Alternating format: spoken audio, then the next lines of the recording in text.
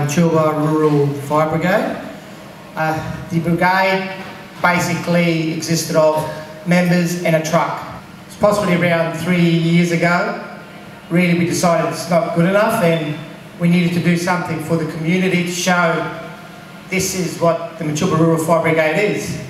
It's time for us to see what we can do to chase up funds to build a station. A major contributor to the brigade having a shed was the Bendigo Community Bank. On behalf of the brigade, tonight here we have Walter, and I know we've got some of the other brigades which aren't here, like Wolfram.